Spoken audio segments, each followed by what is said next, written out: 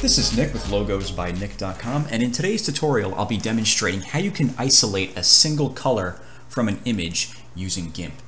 So we'll go ahead and get started here with GIMP. The first thing I'm going to do is just open up the image I'm going to use. If you'd like to use this image as well to follow along with this tutorial, I'll put a link to that in the description of the video. Also, if you'd like to know how you can update GIMP with this new interface, I'll have a link to that information in the description as well. So to get started here, there's various different ways you can go about isolating just the red car from the image and having the rest of the image be grayscale. For one, you can create a copy of this where it's all grayscale and then just manually crop this out, but that's quite time consuming. What I'm going to show you is how to do that in a very simple and quick way.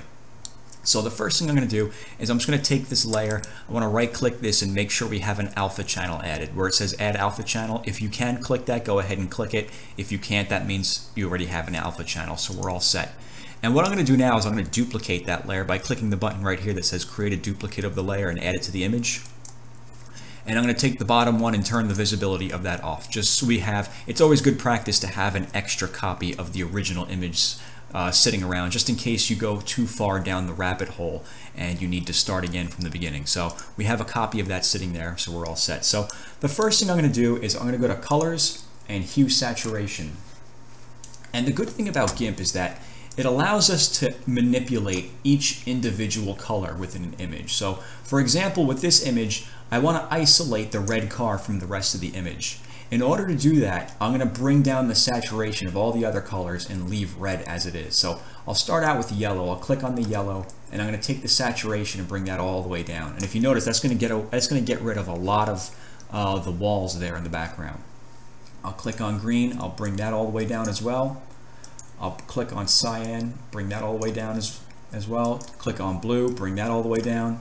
And then when I click on magenta, I have to be a little careful because there's a little bit of magenta here in the reflections of the car.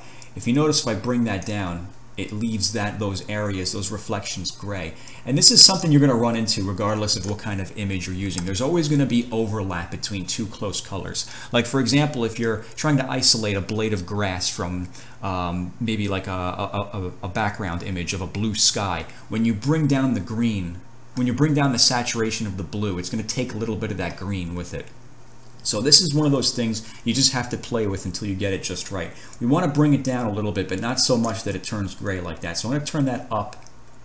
I'm actually going to leave the magenta all the way up because there's no magenta in the rest of the image here. And now I'm going to click on the red. I'm going to bring that down a little bit as well.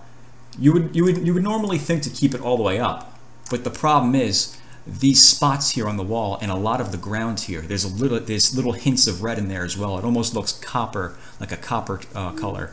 So that's one thing we have to pay attention to as well. I'm going to bring that down a little bit. I'm going to take the overlap and bring that all the way up. And you're going to see that's going to get rid of a lot of the problem right there.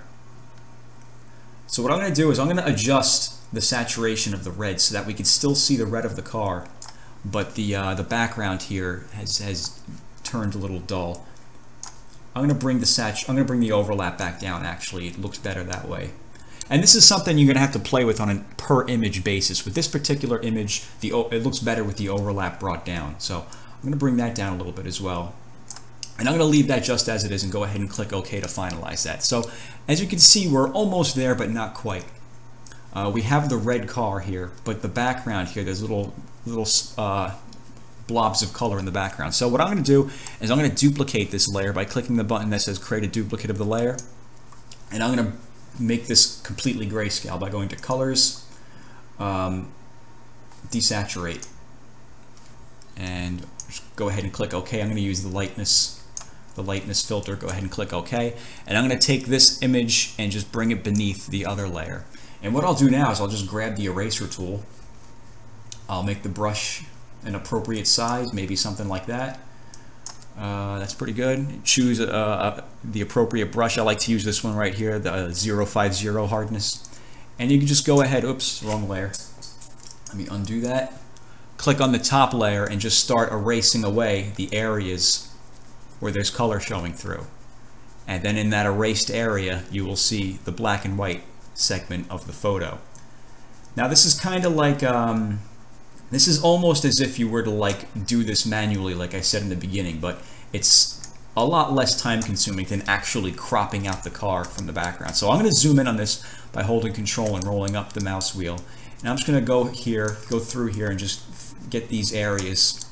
You might want to shrink down your brush and be a little more precise with this, but I'm just kind of just doing this in a rudimentary way for the sake of keeping this video at a reasonable length. Just go through here and erase this out. Get rid of that. Get rid of this here. There's a little bit of oops.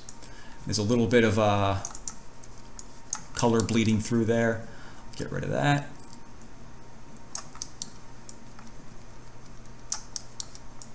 Get rid of this up here. And like I said, if you want, you can get a little more granular with this. You could really zoom in on this and make sure you have it perfected, but I'm just going to leave this like this for now. That's good enough for the video. Let me zoom out, make sure there's nothing else sticking out here. Got a little bit on the wall over here. And as you can see, we pretty much have accomplished what we set out to do. In a very simple way, we created our image where we isolated a single color and the rest of the image is desaturated. So that's how you can go about doing that with GIMP. If you have any questions, let me know. And as always, thanks for watching.